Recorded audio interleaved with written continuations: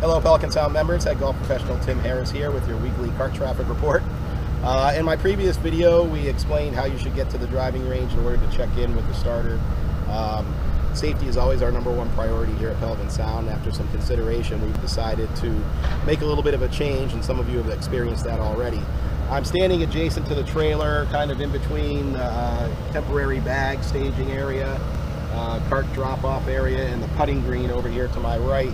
And all the flow of traffic, we would prefer everybody as they exit the bag drop to come this way out towards where you head towards River 1 and Sound 1. And what you'll see is that the cart path actually veers to the left as you go up to the driving range. We want all the carts to drive up on the driving range and check in with the starter up there.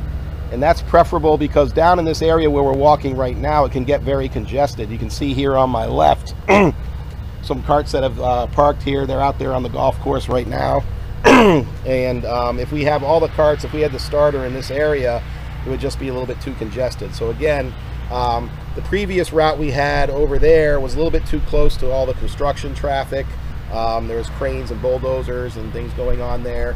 It was wearing out the grass as you go between the putting green and where they're putting the brick pavers down now. So we decided to cut that off, let the flow of traffic come this way towards me where I'm standing now, opposite the cart barn. As you come down here a little bit further, you will see that before you get to sound hole number 1, you can take a left-hand turn and head up towards the driving range. So I'm going to head up there right now, and we'll discuss what you do once you get up to the driving range. Okay, so you've made it up to the driving range, and like I said earlier, you take the left-hand turn before you get to sound number 1. It's a concrete cart path that comes around right up to the edge of the driving range. So how the ropes are set up in the signs is we want everybody to follow this path down this way until you see the pop-up tent. That's where our starter is going to be located. And once again, we do prefer that everybody come up this way and check in with the starter up here. We have plenty of room for parking. That way the starter knows you're here. There's going to be some issues with being able to hear the starter call for your tee time. So, you know, if we have people hanging out down by the trailer down there, they may not be able to hear you. You may not be able to hear the starter when he calls your name to go to the tee. So we do ask that everybody check in with our starter.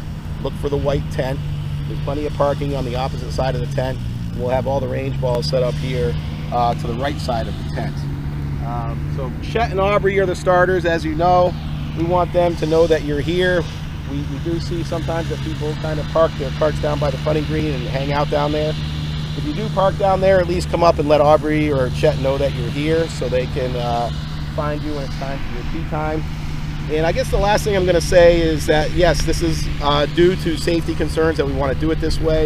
I've had plenty of members come up to me and give their opinions on different ways we should do it. But just keep in mind, look at the larger picture. This is temporary. This too shall pass. So let's all just be patient. Let's go with the flow here.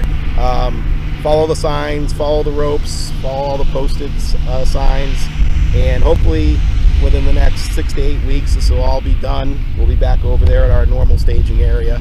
But in the meantime, we want everyone to be safe. That's why we're doing these videos, so you can see where you need to go. And once everyone understands that, it'll just make for a happier place, I hope. All right, so everyone be patient with us. We're doing our best, and hopefully you'll enjoy Pelican Sound. The golf course is in great shape. And we hope that you enjoy your time here, and we'll get this done as soon as we can. Thanks everyone for listening.